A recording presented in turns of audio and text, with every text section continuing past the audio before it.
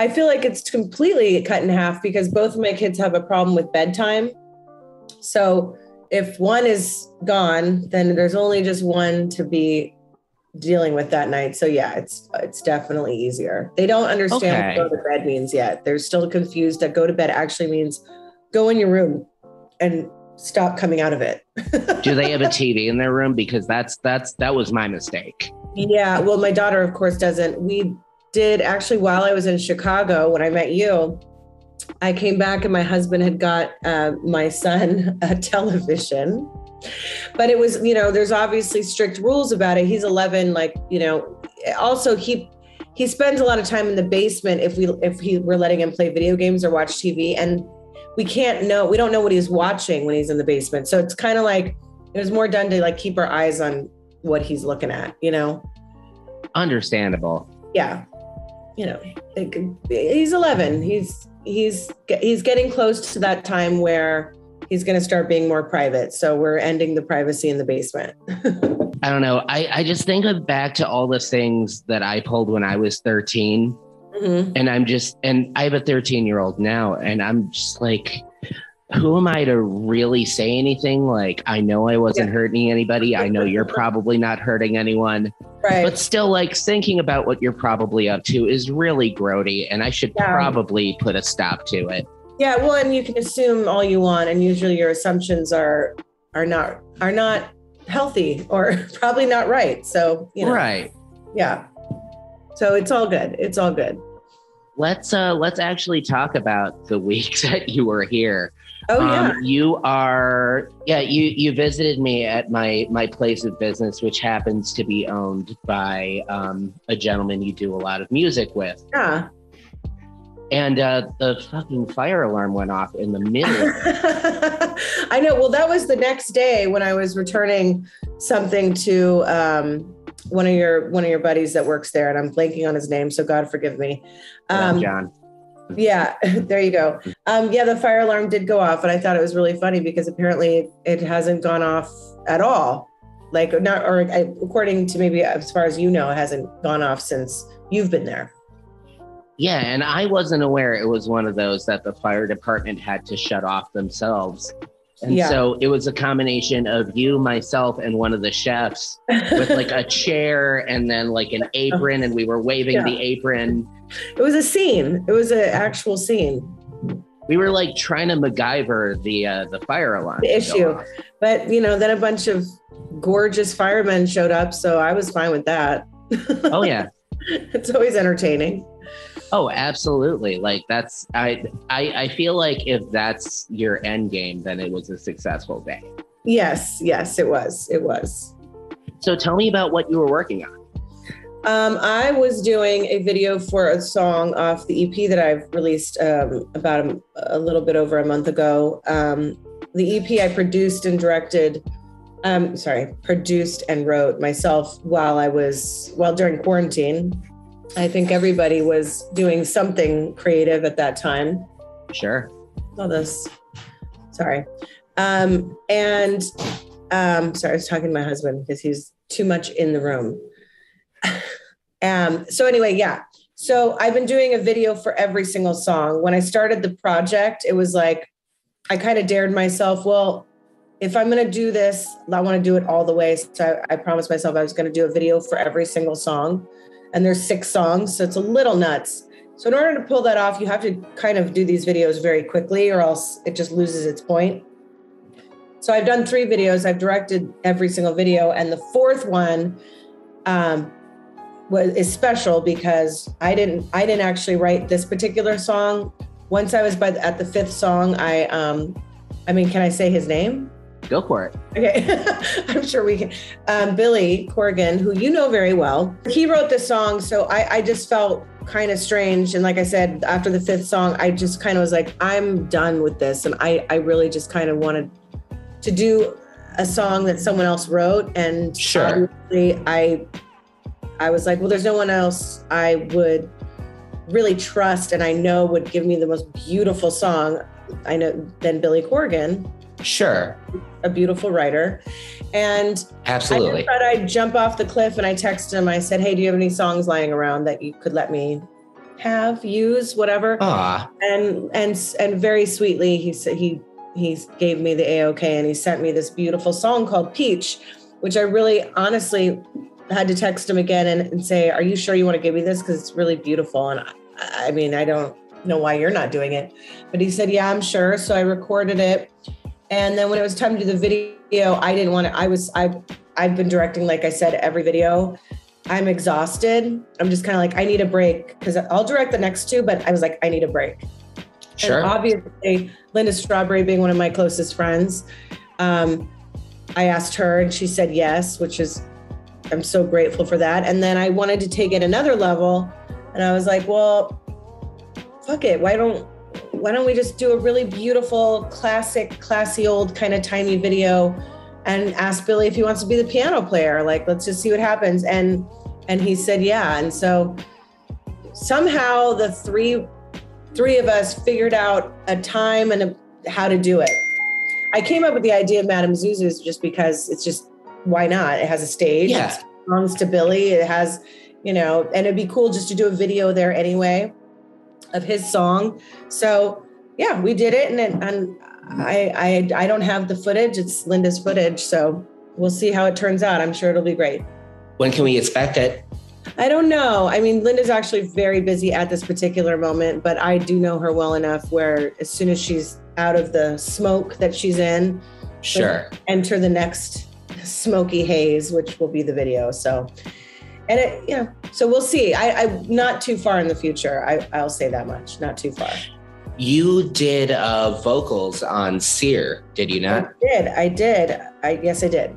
Yes. You and Katie Cole were both on the title track. What was your experience recording that? Well, it was really fun. I mean, it's a little strange to walk into a situation that you don't really know what it is. I mean, Billy literally just was like, can you come to Nashville? We need another vocal, a texture. We need another texture, because that's basically really what it came down to. Is I have a low voice. Katie has a high. Sorry, my guitar player keeps on texting me. Katie has a higher voice. So when you mash those two together, it sounds nice. And so that's kind of what he was asking me to do. But I didn't know what the music sounded like at all, but I assumed it would be good. So I kind of went in there with my eyes completely like closed. I didn't know what to expect. And I heard it and I was really excited and surprised. It sounded so good. And it was really fun. It was really fun. But it was a lot of work for, I think we were there for about 10 days, and it was like, how 22 something tracks. I don't know. So it was a lot to cover very quickly, but when you have to do something, you do it. I mean, I guess that's always my motto. Just, it has to get done. So get it done. Yeah. It's like, it's like your 8 Mile moment. Like you only get one shot. Exactly. My guitar player's really bothering me right now. So if you hear this podcast, just know your texts are bothering me right now, but I love you. Just shoot me his Instagram. I'll tag him in the post. Yeah. Like, stop texting. I'll get back featuring to you. A special cameo by. Yeah, exactly. But anyway, it was awesome. And I'm grateful that I was asked to do it, because, it turned out to be fantastic. How did you first get affiliated with that universe? As far as Billy is concerned? Billy, the Pumpkins, that whole thing. Well, I mean, it really started out with a friendship. I've known Billy now since 2000, over 15 years. So maybe 2007-ish, I met him, perhaps. Okay. Maybe 2006. So we met through, Linda Perry had done a record for me called Ladyland. And she started working with Courtney Love on her record. And so I was just there just to hang out with Linda, because Linda and I are really good friends as well. And Linda's a badass. I've never met her, but I've always wanted to. She's a real force of nature. Oh, absolutely. And she's so fun, but she's a force of nature for sure. And then Courtney just invited Billy to come over. And so it started out like that friendship. There was a very small moment where we were girlfriend, boyfriend. like that kind of moment. And then we just had the moment where it's like, we're supposed to be friends. You know, we're just, sure. That's what our karma is friendship. And so we always have been really close in that way and supportive of one another. And, you know, he produced my fourth. It's called Good Soldier. And so, you know, we've worked a lot together, and we are close and we're friendly, you know. We're what do you call it? We're comrades. There you go. Yeah. Kindred spirits. We're kindred spirits. Yeah, for sure. Yeah. When it comes to music, yes, we are. Yeah. And other ways, but we are very different as well. But when it comes to music, we'll nerd out all day.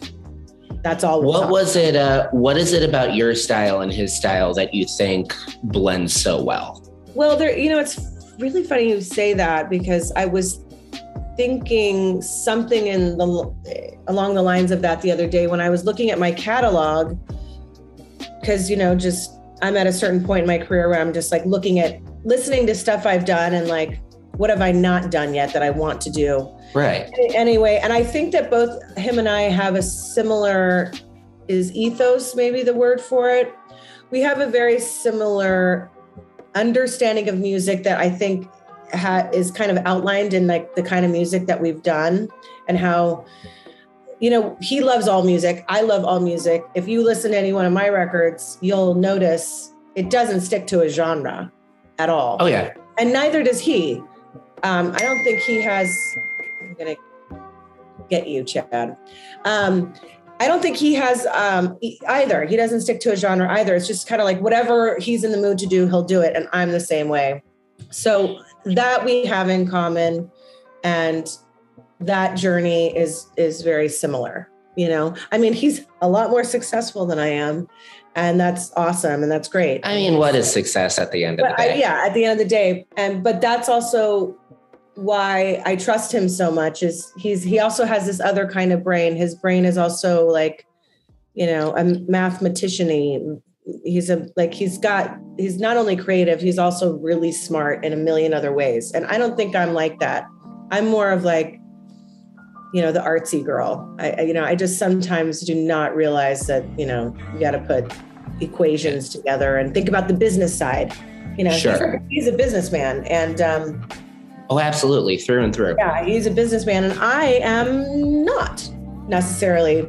But I run my business within my home and my kids, and then my music. That's my business. Absolutely. I couldn't do anything else. Yeah. So, that's my answer. You know, he was, you know, the first concert I ever went to without my parents. I'm 34 now. Uh-huh. And the first show I ever went to without like adult supervision was the Pumpkins farewell show back in 2000. Right on. And it just like my life leading up to this point where it's just now this is like, I remember getting so like freaked out the first couple of times I was around him, like in a work situation. Don't worry, that is 100% normal. Oh yeah. and it's just like grown to the point where you just realize just like he's a regular person like everybody else. He's actually probably more regular than people would like to believe. He's like the big brother I never had, you know. He really, I would describe our relationship more like that. There is some sibling vibes there for sure. Definitely. Yeah. I want to talk about an album of yours that I listened to all the way through while driving to just some county fair with my kids. The Doll's Head album, which was released in 97. Yeah, and it sounds like it, but I still love it. I mean, you know, it's bubblegum goth pop, basically. Oh, it is so like beautifully 90s from the cover down to like the electronics behind the actual instruments, like. Oh yeah, the way it was mixed, everything. I think we also recorded it on tape. I mean, yeah, it is really. It's the moment it happened. It sounds like that moment. It sounds like the best album Garbage never made. Yeah, right. Well, you know, of course, at that time, that's kind of what was going on. Sure. And so when the van happened, of course, that was just like what everybody was saying. And unfortunately, because we sounded kind of similar but different, the comparisons, I think, kind of killed our band because... Really? Yeah, I do, because it's just also there's only room for one type of female artist, and Shirley Manson kind of filled that spot. So we don't need any more of this. And unfortunately, that sounds fucked up, but that's how it is. I wasn't old enough at the time to like understand the politics involved. Well, but if I had heard it, yeah. If I had heard it back then, I would just been like, why can't they all just get along? I know. Why can't we just all survive on one stage? I mean, it is somewhat like that, but now, you know, the power is a little bit more in the artist's hand. Sometimes that's a good thing. Sometimes that's a bad thing, especially if the person's not really an artist, but it has good business skills. Like I just see this happening and it's driving me a little crazy. And I'm trying to be a better business person, like for sure, especially this year more than ever. But a lot of times I'm like, well, this is awful sounding, but it's huge. And it's because this person knows how to run the shit, you know? I wasn't gifted with that. And I'm also, I could declare myself as a little lazy in that area just because it's exhausting to just talk about you all the time. You know what I mean? Sure. You also end up, and this is sad, but it's something I have noticed. I think like when you start really giving a shit about your life and your career, certain friends start disappearing and going away. It's very strange. So I think that stops people too, is like, oh, they don't want to seem like they're being narcissistic, but that's what you do. You know, not that you have to be narcissistic, but it feels that way, you know, Has that change in priorities and then certain people's reactions to it affected the way you create or the type of art that you make? No, I decided to say they can all go fuck themselves, because if they don't want me to be happy and this is what makes me happy, then we're not friends. I mean, that's just the bottom line, you know? And I think that's the most jarring thing, because I'm kind of in that spot now. Yeah. Where like, I got out of like this broken engagement that ended horribly. I lost a few friends just along the way. And it's one of those things where you come to grips with the fact that the person who you felt so much for, the person that you missed, probably never really existed. Like it was, you kind of made that person up in your head. I mean, you know, things that they were doing while maybe you weren't taking the best care of yourself, or you weren't in the right situation for you. Right. Worked for them. But now it's not like that. It's just, it's very revealing. It's also, as depressing as it can be, it's a good thing, you know. Sure. You want to know who your people are as soon as possible. You know, exactly. You don't want to wait on that at all. And I think, you know, the thing that a lot of people don't understand is just people, you know, everyone's evolving. Everybody is it's trying. You know, we're all trying. Yeah. Just trying and, to get, you know. Yeah, there is like no way that everybody who is in your life now is going to be good for you in 5 years. It's not possible, you know, especially, it's just, that's what also aging is all about, is thinning the, what is it called? The herd or whatever. Thinning the herd. You know, it is about that, because I mean, you really can't, as you get older and you have more responsibilities, especially if you're having kids and stuff, you can't, you know, fit time in for everyone. So I'm all for it. You know, the less, the better, because those people really want you to be happy. You know, so it's a good thing. But it's sad when you're figuring out that that's what's really going on, you know? Sure. But and it's, you'll learn about a lot about yourself, albeit grudgingly. Yeah. No, totally. So, you know, it's all a process, but it's all necessary. Were you a member of the Black Eyed Peas, or is the wiki page that I found you online? I don't even know how, I got to change it. And I thought I tried a couple months ago and apparently it did not work. So I'm not. I was never. I sang on a song of theirs on one of their first records. Okay. The first record on Interscope. I met them all, Will, Apple, and Taboo. I met them when I was in college. Now, keep in mind, they didn't go to the college I went to, but that college had a recording engineering, whatever. They taught recording engineering. I mean, whatever that meant at the time. That is early 2000s. Sure. So I don't even know if that exists anymore. But one of my friends who I was in a band with was like the AD, like the head of the recording engineering as a student. So we were really close friends. So he was able to get me in the studio at night, like late. Now at this time, he also was becoming friends with the Black Eyed Peas and started helping Will produce their next record and was playing keyboards on their stuff. So we all were in the studio together recording. So that's how we got to know each other, is in the studio. And then, you know, one day Will called me, he was like, hey, can you come down and sing a background? I was like, sure. So I'd go down and sing the background. But we all remained friends. I went to all those shows and they were incredible. Nice. And I even ran into Will at a party a couple years ago and it was lovely and it was great to see him. He's one of those other ones who just doesn't have a genre. Yeah, no, he can do anything. I mean, I remember seeing that immediately when I saw him work in the studio. Just watching him work, I was like, oh, this kid is going to be huge. I mean, he was so aligned with himself at that moment. And I just the way he was producing, and he was still very young. I was just like, he is going to be fine. I actually had him remix a Doll's Head song. I don't know where that remix is. God, I wish I could find it, but I had him remix it. That's amazing. I had him and Dr. Octagon remixed it. I don't know if you know who Dr. Octagon is. I've heard the name.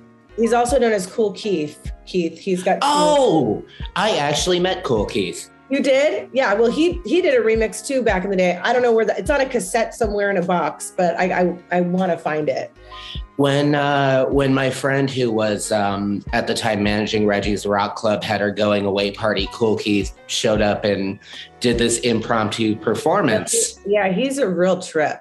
Oh, he's a funny motherfucker. Yeah, he's really, I mean, I still, sometimes some of his stuff comes on my, you know, when you have it on shuffle, and I'm just always like, wow, I love this guy. He's so good. Oh yeah, he's goofy as hell. Yeah, super. Tell me about you. I managed to listen to this as well. You did an EP with, oh my God, I'm forgetting his name. Chad Hugo. Not Pharrell.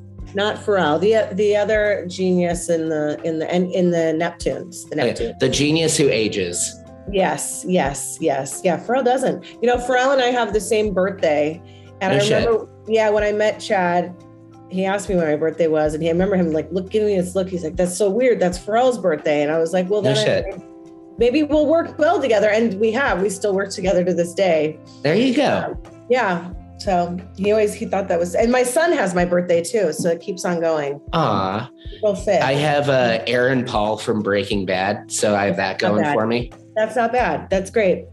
My husband and I, we watched that obsessively when that was happening. And I think actually my husband will go back to it. Like I'll hear Breaking Bad music and I'm like, oh, you're watching because you know how you like to repeat. Oh, sure. Like revisit a show like you're seeing old friends.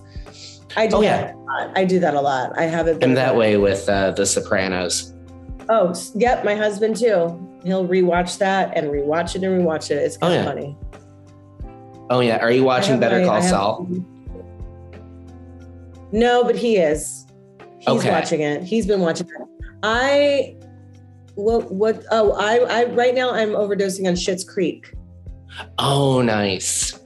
Like this is probably my third time around on Schitt's Creek. It's such a good show. I'll just leave it on like in the background. Yeah, it's so good. It's so good.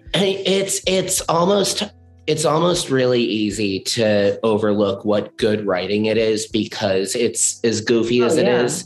But just the way. Like a circus. Oh yeah, but like how believably and naturally the characters evolve throughout the course of the series. Yeah, and there's also such beautiful moments too that you don't expect to happen. Like it's just a beautiful show and it's hysterical. Oh, so good. It's so good. Well, I want to thank you so much, Sierra, for taking the time out to be on the show. I apologize for the audio problems. You don't need to apologize about nothing. It's all good. You know what? I appreciate you being here. It was wonderful meeting you in person. I look forward to seeing you again. I do too. I'll be back in Chicago, definitely for sure. So I'll come Absolutely. And say hi. Yeah. Awesome. If you ever perform, let me know. I will come see you. I will take pictures. Well, I'm trying to do it's not 100% yet. When I have an actual minute of time, I want to do a Patsy Cline tribute show at Madame Zuzu's. Nice. That means I'm going to have to learn at least 10 of her songs. Maybe I'll fit in 3 of mine. But so I'm just putting that out into the universe because that's something I want to happen. I remember I mentioned it to Billy and Chloe, and there was somewhat of a positive reaction. We'll think about that. So it's something I really would love to do, and I would love to do it there because whatever, it's Billy's house, and I want to play in Billy's house. I will verify how hard it is to read Chloe when you give her ideas. I love her though. She's just like a superhero. She's unreal. I've learned so much from her in just the last 9 months. She's a juggler, and I just every time I see her, I give her the biggest hug, and I just know how hard she works. Oh, absolutely. So I'm always probably giving her the most obnoxious hug, but she goes in for it. So that's good. We've bonded over the fact that neither of us sleep. Oh God, really? Oh, that's the worst affliction. That's awful. That's hard. That's hard to deal with. I mean, I do have legit insomnia, but I try to utilize it in a positive way. It's hard though, because your body does need that sleep. It's tough. You have a brain that just goes. Oh, it's I'm almost asleep, and then my brain's like, hey, here's something that you regret saying 15 years ago. Oh my God, that is the worst. I'm I did that today, literally walking from my living room to the kitchen. I'm like, why did I do that? Just in my head. Out loud, because I was thinking about some dumb thing that happened 10 years ago. Yeah. It's why did I say that? Why do I care still? Yeah, it's never anything recent. I have plenty of dumb shit that I said last week that I could ruminate on. I think they should put that in scripts more of people just out loud in the middle of their house going, why the fuck did I say that? And then not explain what they were thinking, because everyone does that. Oh yeah. It's just part of human nature. We love to torture ourselves. Oh, yeah. Go into a room and then forget why you come into the room. Yeah. Oh, yeah. That's a super fun quality in getting older for me. I do that far too much. I said that to John just today when I walked into the back room and forgot what I came in there for. And John comes in and he sees me visibly confused. And he's like, what are you looking for, Dan? I'm like, I don't remember. I'm not quite sure. Yeah, I've been there. Come find me in 5 minutes. I might know that. I might know what I needed. Well, much love to you. Tell Chad I said hi. I will. Thank you so much for having me. Thank you. You didn't have to do this. Oh God, you know what? Why not? What am I doing? I'd either be doing this or watching Schitt's Creek. So this is better. This keeps my eyes off the television.